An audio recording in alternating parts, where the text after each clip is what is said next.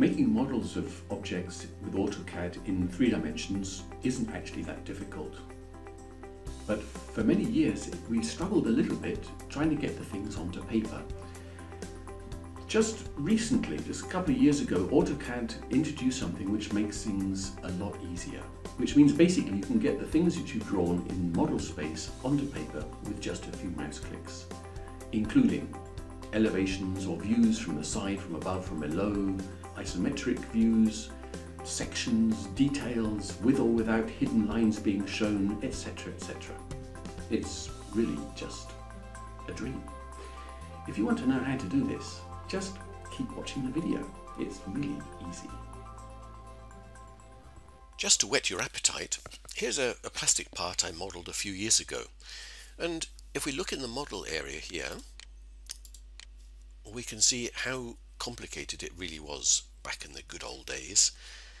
Not only did I have to model the object, I had to set up various user coordinate systems, I had to set up various layers so that I could distinguish between the different sections and so on. It was really quite a bind. It was a bit over the top complicated.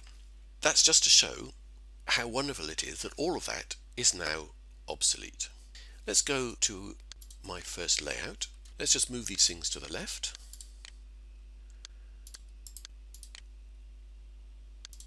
And then we can see how quickly these can be reproduced using our base command.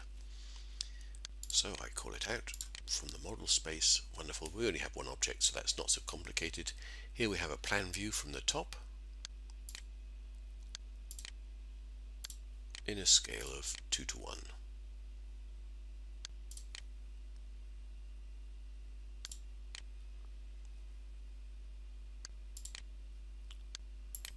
Wonderful.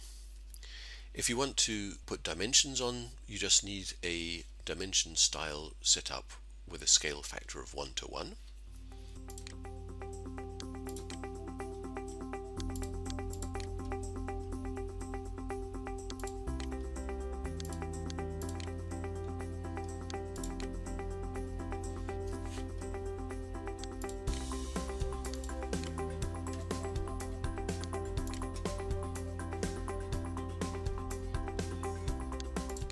See which dimensions I actually had there at all.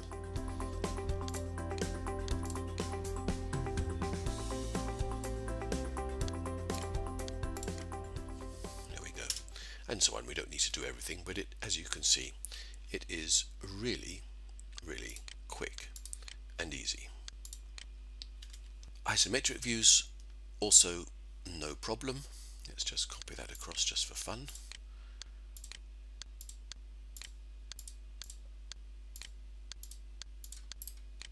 Use that as my reference point here.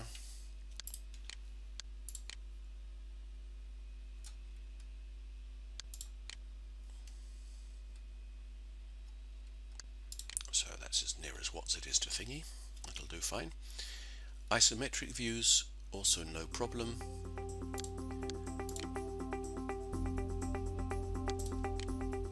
That looks like the right one here. From above, that's fine. Scale 2:1.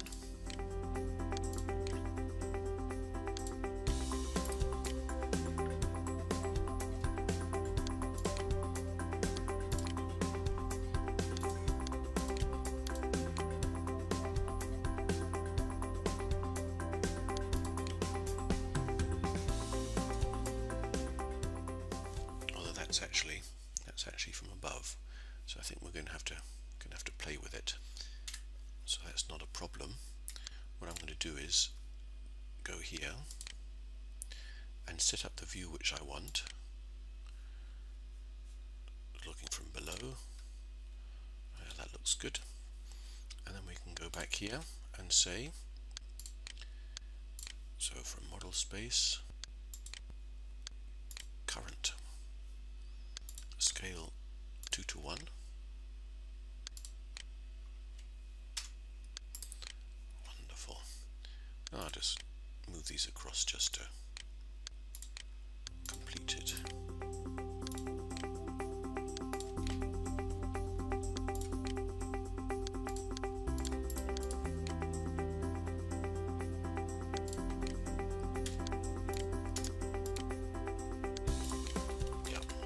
wonderful, but as you can see, goes really, really quickly. Now I have the choice here. I can of course change things afterwards. I can decide whether I want to have the hidden lines there, for example. I think in this case I'll just have the visible lines. In this view it's a little bit too complicated otherwise. Let's do that here as well.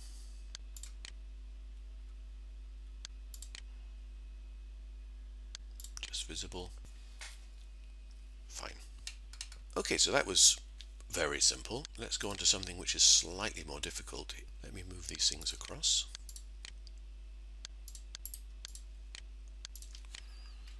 And then I'll generate a reference drawing here with a view from the top. Just pack that at the bottom. Enter twice. And now I'm going to draw a section. Here over layout, section. Which view do I want? Let me take this one. I want it right in the middle. No problem. Enter. Where do I want it? Here would be good. Scale. Let's do that up here. 2:1. Hatching is good. Hidden lines is also fine for a section. View label, hatching. I just say OK.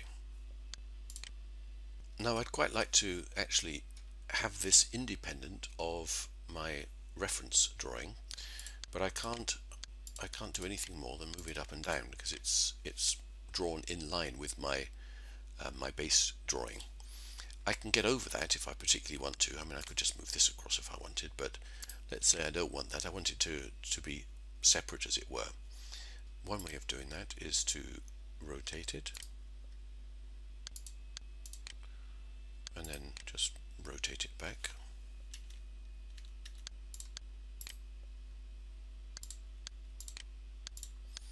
And now I can move it independent of my reference drawing here. And then I can do the measurements and so on exactly as I did before. How is it though if we have more than one object in the drawing? Can I, for example, select different objects which should appear in the drawing? Yep, nothing easier than that. Let's go to this drawing. Here, if we go to the model area, we can see I have 1, 2, 3 pieces of sheet metal, and this is actually a strip lamp. And I just want to show the sheet metal. No problem. Let's go to my layout area, go to base, from model space, a view from the front. I think maybe I'll get it on the paper at 1:20. Maybe that's just a little bit big if I want to have annotation and so on. 1:25, view from the front, view from the side. Wonderful. Let's edit the view, model space selection. With my finger on the capital button, I can just take this out of the drawing set, return to layout, enter, and I just have my 3 pieces of sheet metal. And that's absolutely no problem if I want to have other views as well. Let's have an isometric view, but I think my model would actually be fine. So I go here, base, from model, current, 1:25. Okay. I can go here again, edit view, model space selection, and I'll just take that one out again. Okay. I also want a view from the back. I think in this case it's going to be easier to set up my view here in model space. Not quite sure why he's showing me that. So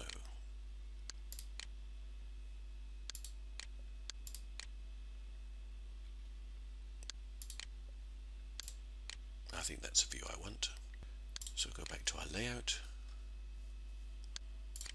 paste from model space, click here, current, scale 1 to 25, model space selection without the lamp, return to layout, and we'll just put it here. Okay, I want my hidden lines here. I'm not sure if I want them here. Yeah, why not? We could leave them. But something I don't like is my sheet metal, of course, is bent here, or folded, whatever you'd like to say, and I don't have an edge along here, which means it looks a little bit imprecise. I mean, I know that's technically speaking what you see because the corners are rounded, but I'd like it to be shown at least here in the three-dimensional views, in the isometric views, that there is actually an edge there, and I can actually do that without a problem. Over the edit view, let's put on my tangents, say OK, and that looks better. Let's do the same thing here.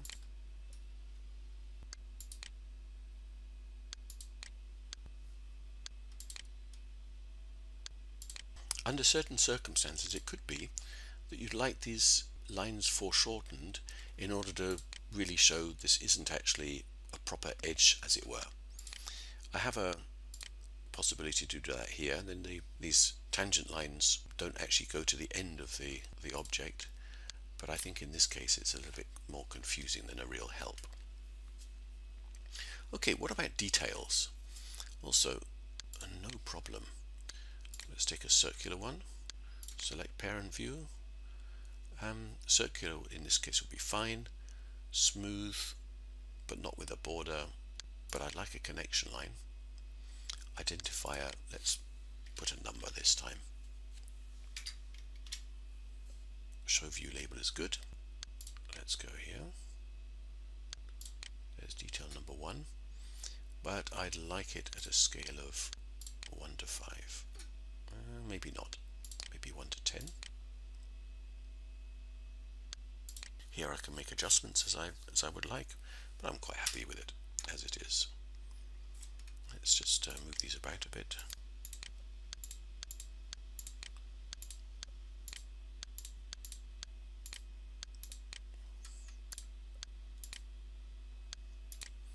I can move this as well as I want. That's really quite cool. And in fact, if I move this line, this number around, you can see there's a leader here as well, which always identifies my detail nicely. Now, if that isn't cool, I don't know what is. So that was it for just now. But if you'd like to make any comments about the video, or you have indeed any questions about this or any other videos, feel free to write the comments in at the bottom below the video, or you can contact me directly over my website. The information for that will appear roughly about now. But also at the end of the video, you will find a link where you can just click on it and you come straight to my website. You will also find a link to subscribe to my channel, and I can sincerely recommend that, because then in this way you can keep in touch with developments in AutoCAD, different subjects which I will deal with as I upload videos from time to time. So, thanks very much for watching, and see you soon.